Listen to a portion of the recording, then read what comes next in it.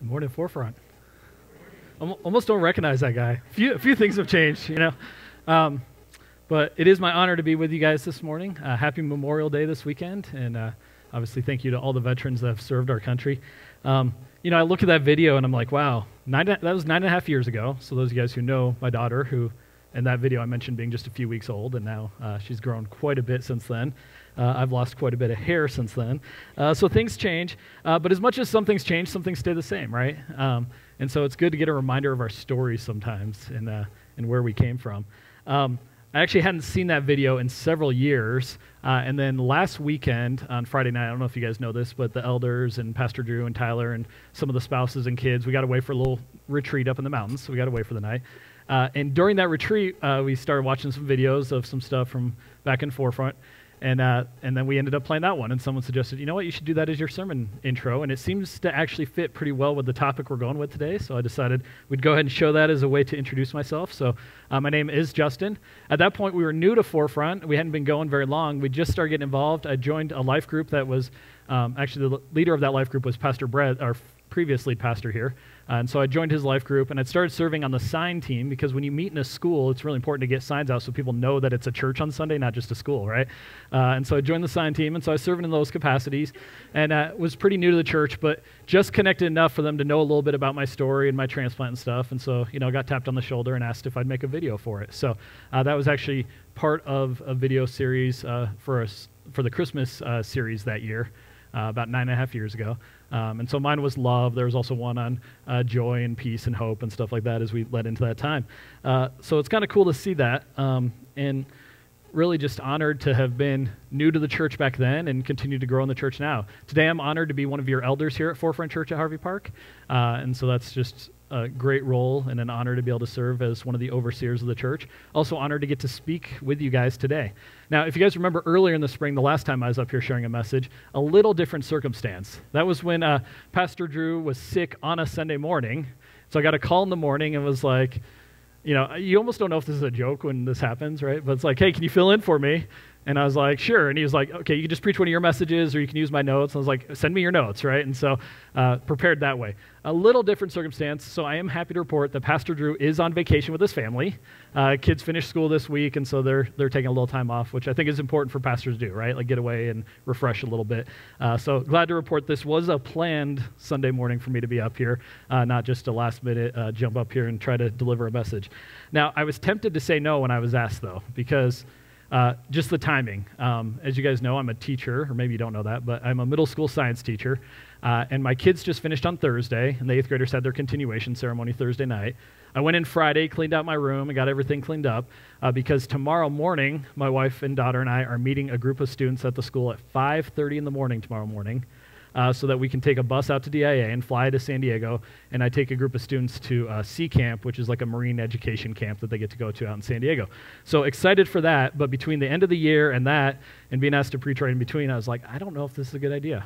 But I looked at my calendar. I'm also not only a teacher, I'm a student, but I noticed I was on a 2-week break from grad school, and I was like, all right, let's do it. So I'm here. Hopefully I'm prepared. We'll see how it goes. But ultimately I accepted because I was excited about this series. Pastor Drew told me, you know, it was before the God of the Promise series had started, and he was talking about the idea of this, that we're going to spend 7 weeks, this is the 5th week of it, that we're going to spend 7 weeks walking through some of these promises that God has made to us. And this idea that when we see God, not just as a promise maker, but as a promise keeper, it makes him more trustworthy for us. And when we can see that God, and when we can cling on to or stand on the foundation of those promises, it allows us to trust in God more and grow deeper in our faith and move forward. So I love that concept, and so when he asked me to be a part of that, I was like, you know, I should say yes. That's a great opportunity to share God's word with you guys, and a great topic to do it. So we're going to be jumping around a little bit today. You'll notice I didn't leave you a lot of room for notes because there's 2 main passages that we're going to be jumping between, but I wanted to get them both on the notes just because we are jumping back and forth. So feel free to follow along in your Bibles, your Bible apps or whatever, but because we're going to be spending part of the time in 2 Corinthians chapter 5, and then we're going to be jumping over to Romans chapter 6, and because we'll be jumping back and forth a lot, I thought it was better to put them both on there so you could see them all in one place if you'd prefer to follow along there. Now, these 2 different passages, these are both examples where the Apostle Paul is writing to the early church. In one example, in Romans, he's writing to the church in Rome and the new believers there. And the other example, 2 Corinthians, it's interesting because in our Bible we call it 2 Corinthians, but it's known to be at least the fourth letter that Paul wrote to the church. And Corinth was the capital of a region which is now modern-day Greece, right? And so in that area there was a church in Rome, which of course was during the Roman Empire, now modern-day Italy. Both these areas, the church was growing, and Paul was trying to write to them to communicate in these passages about one of God's promises for them. And so the promise I want to share with you guys today comes from these passages, and I want to share it with you guys. Hopefully I can use Paul's words for a lot of that, because he did a pretty good job of communicating it to the early church. So if you guys want to follow along with that, I would invite you guys to join us there. And really the premise here, we're building on the other promises, right? So week 1, Pastor Drew tried to lay the foundation of where we're going with this series, right? This idea that we can hang on to these promises and have a good foundation. And so the first week was really just about how God's promise to be with us, right? And then the second week, we moved on to the promise of forgiveness, and really that idea that we are forever free and forever forgiven. And I think the line that stood out to me in that one was this idea that we can't re-earn God's forgiveness because we never earned it in the first place, right? But understanding that promise is going to be important to understanding today's promise, okay? So understand the promise of forgiveness. Of course, on Mother's Day, it was the promise of the Holy Spirit, and then last week, the promise of God's blessings. And he reminded us that we need to lean on the promises of God in order to change our perspective and see oneself as blessed, right? That overflowing with Jesus. And so we have those promises, but the promise I want to look at today is God's promise to make us new. God's promise to make us new. And I think we see this worded a few different ways in Scripture. We're going to talk about being a new creation today. We're going to talk about living new life. There's other parts of the Bible where it talks about being born again, right, into new life. But God makes this promise multiple times throughout the Bible, this promise to make us new. And we're going to focus on 2 passages where Paul knew that was important to communicate to the early church. I think it's also important for us to look at it today. So if you guys would join me, I do want to read together from 2 Corinthians chapter 5. We're just going to read verses 16 and 17 together, but if you guys would join me in reading that, starting in verse 16. From now on, therefore, we regard no one according to the flesh. Even though we once regarded Christ according to the flesh, we regard him thus no longer. Therefore, if anyone is in Christ, he is a new creation. The old has passed away. Behold, the new has come. Church, this is the word of the Lord. Thanks be to God. Hey, let's pray. Father God, we just thank you for this morning. We thank you for the people here at Forefront Church at Harvey Park, the chance to worship you together this morning, the chance to dig into your promises, God, that we can hang on to them and build our faith with them. Thank you for this Memorial Day weekend.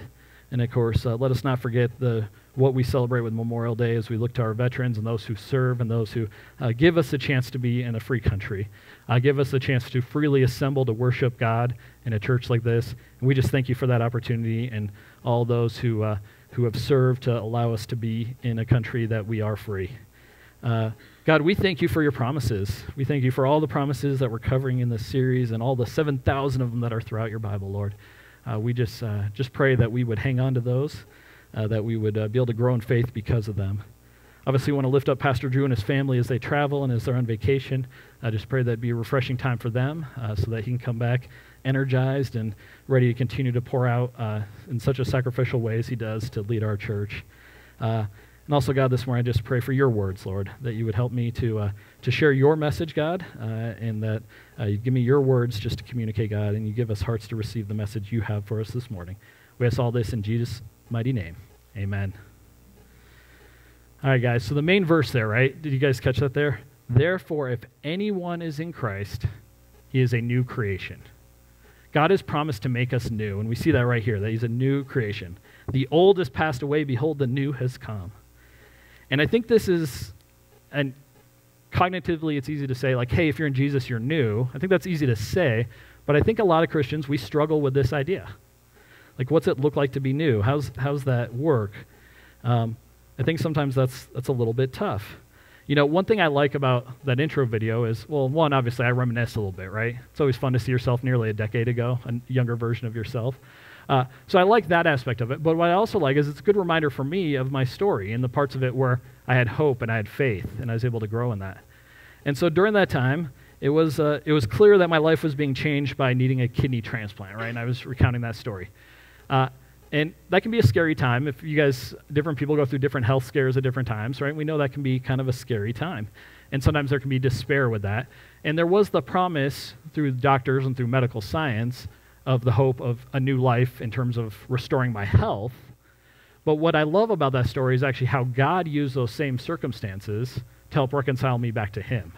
That God used that opportunity not just to say, hey, doctors might heal you physically, but I want to heal you spiritually, right? I want to give you new life and try to do that. And so when I read this, I think about being a new creation, trying to move from knowing about Jesus as I did, having some head knowledge, right, to actually knowing Jesus and trusting him. And that's a big difference, right? We can know about God. We all have an opinion about Jesus, right? Some of us trust in him and believe in him. Some of us think he's just a historical figure. Some of us might think great things or negative things about him, but we all have an opinion there. But it's one thing to know about Jesus. It's another thing to try to know him, right? And I think that's where I moved in that time in my life. And so God orchestrated things. Now, my story is a long story. Some of you guys may have a different story. You may remember a time when someone presented the gospel to you and you accepted it right there, and it was a very quick thing, and you can point to a single moment. Mine, maybe I'm a slow learner. I had to read a whole book and be praying and try to figure out and finally get to the point where I trusted God. So whatever that is, we have different stories. I'm sure there's some people in here who are still in the middle of their story. Maybe you don't trust Jesus yet. Maybe you're still investigating those things. Maybe you're trying to discover them, and that's fine as well. But for all of us, wherever we are in our story, I want us to look at this idea of being a new creation, because we should understand what God's telling us when he says, if you're in Christ, you're a new creation. And he means new, right? Like brand new. In fact, I titled this sermon, you look at the top there, it's going to say, a brand new you, right? And I think, when I think of this, I always think, like recently, my wife and I, we bought a new car. And by new car, I mean new to us. So we'd be talking about, we're excited, we bought a new car. And people are like, well, is it brand new? And we're like, no. It's a few model years old with some miles on it. I wanted to save thousands of dollars, right? I didn't want to buy a brand new car. So it's not brand new, right? And so I think sometimes that's how we think in life. Like, oh, it's going to be a new me. It'll be an upgrade. It'll be an improved version. No, God's saying a brand new you. Like the newest model that you can't even imagine the features that are going to come on it, right? Like totally different. And so I don't think we always relate to that the right way. This is an incredible promise, but there's a few truths I'd like for us to uncover today so that we can understand what God has promised us. And so we can understand, what does this look like? How does this happen? What's meant by being a new creation? So we're going to jump through. We're going to walk through both these passages today. We're going to pull out some truths, try to uncover some stuff. So I actually want to start a couple verses before the one we read together, back in 2 Corinthians chapter 5, starting in verse 14 this time. So at the top of your sheets there. And it says right there in verse 14, for the love of Christ controls us, because we have concluded this, that one, that being Jesus, that one has died for all, therefore all have died. And he, being Jesus, died for all, that those who live might no longer live for themselves, but for him who for their sake died and was raised. So the first truth I want us to uncover today when we learn about the promise of being made new is the fact that it is based on what God has done for us through Jesus. It's based on what God did for us through Jesus. It's not based on us. We don't get to just decide, hey, I'm going to be a new me. No, the reason we can do this is based on the work God's already done on our behalf through Jesus. And so I think we need to see that there, that the one died for all, right? And so we see that in the passage there. This is a promise from God that we're going to be a new creation. It's really a gift from God that we get to become a new creation. And it's only possible because Jesus died on the cross. The second truth I see as we start into this passage here, and that I want us to understand about the promise, is that we were made for a purpose, and that purpose is to live for Jesus. We're made for a purpose. So when we read in here, it says in verse 15, he died for all, that those who live might no longer live for themselves, but for him. Live for Jesus, right? Who for their sake died and was raised. So when we look at this idea of being new, let's start with the foundational piece here. It's based on what Jesus did, and it's for the purpose of living for him.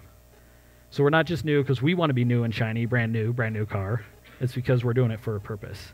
Another verse that supports this, if you guys jump down to that Romans chapter 6 passage on your notes, starting in chapter 3, it says, do you not know that all of us who have been baptized into Christ Jesus were baptized into his death?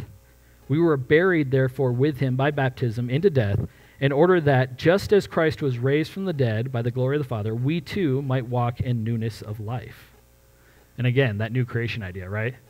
The 2 Corinthians 1 told us a new creation. Here it's talking about us walking in newness of life, that idea that this promise that we can be made new.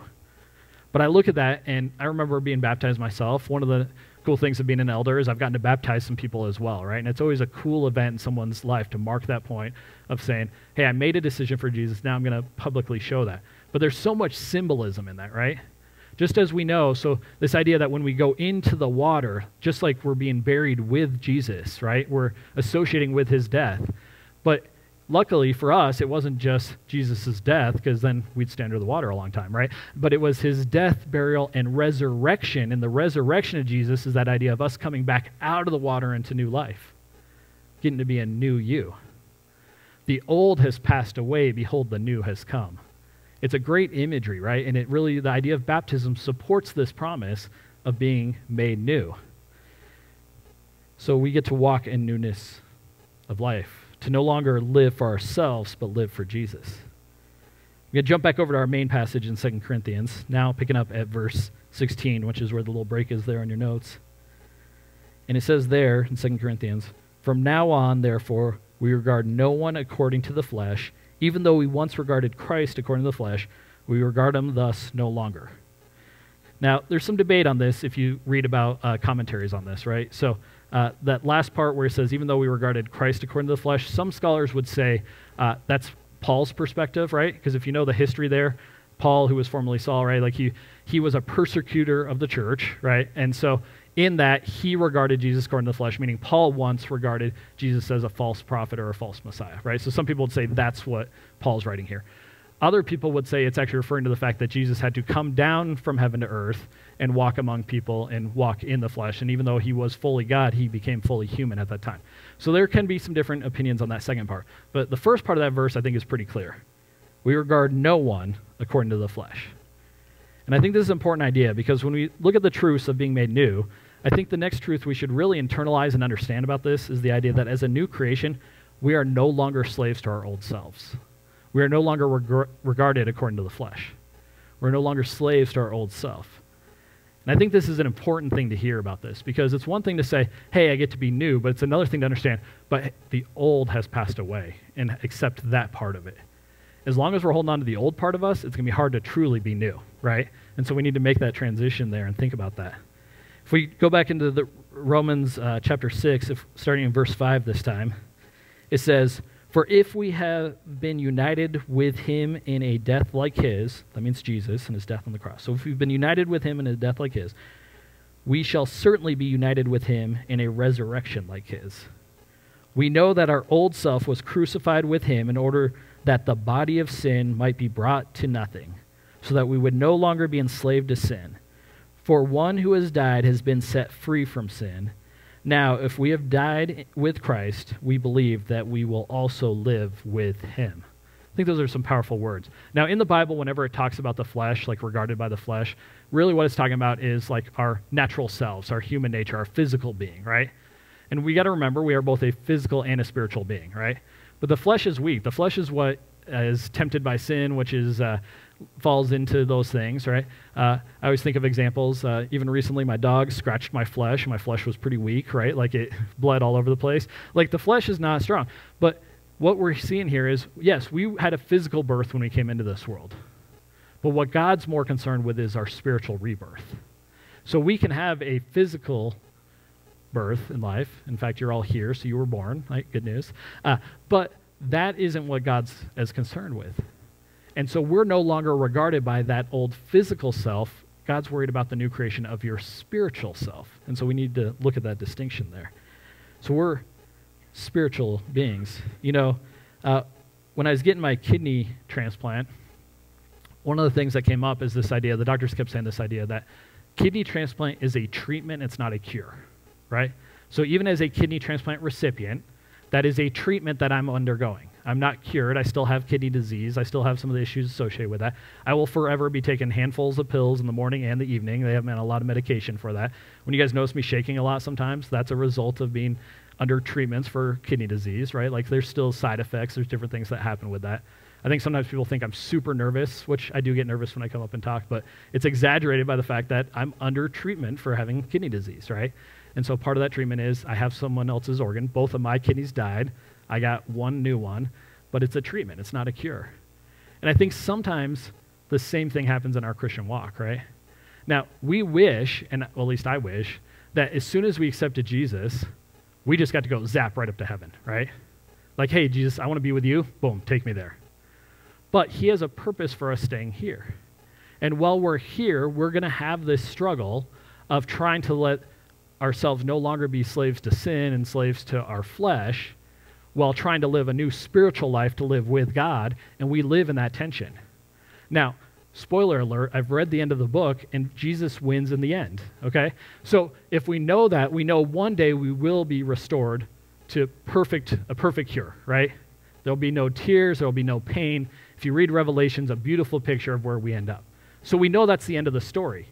But I think sometimes the reason why we struggle with this idea of newness of life is because we're still here. And so we need to know, and I think for a lot of us, because we go through seasons where we struggle with the passions of the flesh, we struggle with these ideas. We want to be a new creation in Jesus. We want to live a spiritual life, but we still struggle with the physical reality of our world and the temptations, the different stuff we deal with. And so I think we need to hold on to this truth. Not only did God promise to make us new, but a truth of that is we are no longer slaves to our old self. And some of us need to hear that, because if we keep acting like we're slaves to our old self, we're going to struggle to ever be the new creation that God has designed us to be. And so that's part of God's word right here. He's telling us we have died with Jesus, right? That baptism is that symbolism of it. It says right here in his word, right, it talks about how we were crucified with him in order that the body of sin would be brought to nothing, so that we would no longer be enslaved to sin. That's a truth from God's word. But it's hard for us to take the promise of new life when we're still hanging on to the old life. So yes, we're physical beings, and I wish accepting Jesus meant I got to go zap right up to be in glory with him. That'd be awesome. But we know the end of the story. We know ultimately we get that cure. But in the meantime, while we struggle in this world, can we look to this promise and grab onto it and make it a firm foundation for us? That I don't have to be enslaved to my old self. I am free from that, and I can work on being a new spiritual being that gets to live with Jesus and for Jesus. And I encourage you guys to take heart for that. So we are no longer slaves to our old selves. Now, if we continue in 2 Corinthians chapter 5, in verse 17, this is kind of our main verse here. It says, "Therefore, if anyone is in Christ, he is a new creation. The old has passed away," right? I think that's why that's in there, the idea we're no longer slaves to our old selves, right? "The old has passed away, behold, the new has come. All this is from God, who through Christ reconciled us to himself and gave us the ministry of reconciliation." That is, in Christ, God was reconciling the world to himself, not counting their trespasses against them, and entrusting to us the message of reconciliation. Therefore, we are ambassadors for Christ, God making his appeal through us. We implore you on behalf of Christ, be reconciled to God. Now, I think when we look at this passage, we see a few key things here, right? That God is reconciling us to ourselves. Because we are in the flesh, we are separated from God. We are created in the image of God, right? To be in right relationship with him. But because of sin in this world, we are separated from God. But God wants to reconcile us back to him, right? Bring us back. The mission at Forefront Church is helping people find their way back to God. And sometimes people think that's weird phrasing, back to God, because they're like, well, I never knew God in the first place. Well, we say it that way because it's back to God, because you were created in God's image. And that's what we're trying to come back to. And when sin separates us from that, there's a divide there. But we can be reconciled back to God through what Jesus has done for us, right? And so that's what it's saying here, is we have this mission of reconciliation, that God is trying to reconcile us back to him. It even says they're not counting their trespasses against them. That was really that promise from week 2, right? The promise of forgiveness. We are forgiven. It's based on what Jesus did. We are forgiven, so we can come back. If God looked at me, he would see the sin in my life, and I wouldn't be able to approach him, right? But when I come to God in prayer, I come in the name of Jesus, because I want him to look on Jesus and that he's closed that gap for me. That I can now be in a right relationship with God. I can come pray God. I can ask things of God the Father in the name of Jesus, because that's the reconciling work that Jesus did for us. So I think the next truth we need to see as we read through this passage is the idea that as new creations, we are called to be ambassadors of Christ. We have this message of reconciliation, and we are called to be ambassadors of it. In fact, I'm pretty sure this is the reason why we don't just zap right up to heaven, right? It's because we are called to be ambassadors for Christ. We have work to do. We have the message of reconciliation. We have a message of how to be in right relationship with God, and we're supposed to share that. This is an individual challenge and a collective challenge as a church. Forefront Church, we exist as a community, as a collective, to help people find their way back to God. That's what we are called to. You individually in your life, if you have been reconciled to God, then you are called to be an ambassador for God with that message of reconciliation. So I encourage you guys to think about that and why we're here. On our own, we're never going to be in right relationship with God. But thankfully, we can be because of what God has done. And so we have this promise from God to make us new. And we're being made new based on what God has done for us through Jesus. We're being made new for the purpose of living for Jesus.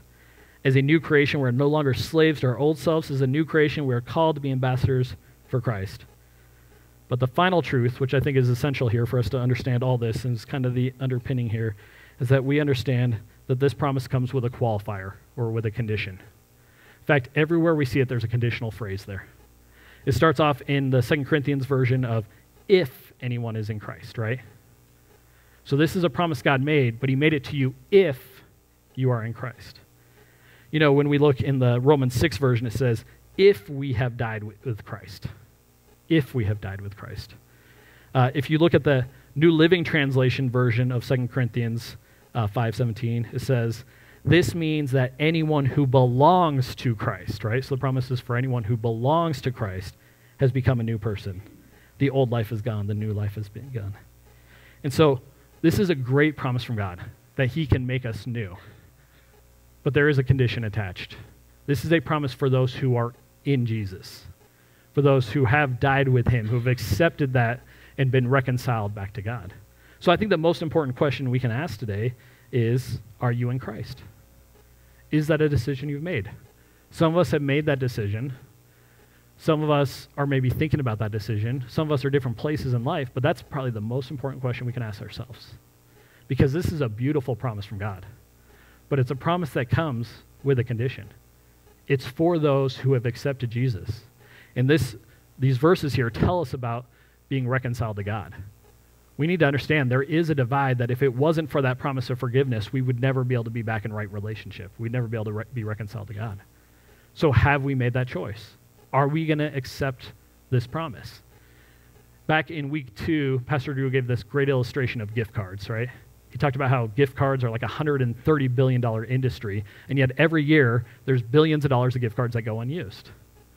So we have this promise from God. We have this amazingly valuable gift card sitting there if we are willing to use it, if we are in Christ. You know, this topic came up in an interesting conversation in the Bible. It records, if you guys want to read the whole chapter, you can see it in John chapter 3. But Jesus was talking about this idea of becoming new. And he talked about being born again, right? I don't know if you guys remember this story in the Bible, but there's this Pharisee, and his name is totally lost it. Nicodemus, there we go. Nicodemus, he's talking to Nicodemus, and Nicodemus was a Pharisee. And while he was a Jewish leader, right, a Pharisee, he was the one who was kind of like, wait, maybe there's something here. So he was interested, and he was engaging in Jesus' conversation, trying to find out, is he the real Messiah, right? And so Nicodemus says, how can a man be born when he is old? Can he enter a second time into his mother's womb and be born? Right? Good question. Like when we say being a new creation, what's that mean? And how do we become a new creation? Like what's that look like? Can we really be born again? And Jesus answers them and he talks to them about, hey, we were born physically from our mother's womb. But Jesus tells them it's about being born in the Spirit. It's about a spiritual renewal, a spiritual rebirth, being born again. So if we're going to be in Jesus, we need to be born again. We need to become a new creation. We need to accept that the old self, we are no longer slave to that. Our sins are forgiven.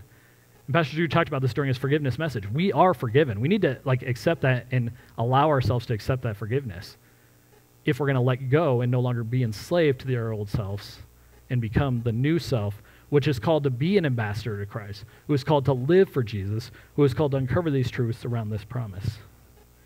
If we look in the end of our Romans chapter 6 passage, starting in verse 9, Paul tells the church in Rome, we know that Christ, being raised from the dead, will never die again. Death no longer has dominion over him. For the death he died to sin once and for all, but the life he lives to God. So you also must consider yourselves dead to sin and alive to God in Christ Jesus. That's my hope for our church, you guys. That we would grab onto this promise that we can be made new. That we would, with Jesus, allow ourselves, as that passage says there, we must consider ourselves dead to sin and alive to God in Christ Jesus. So that's my hope for you guys today. Thank you guys. Will you pray with me as we conclude?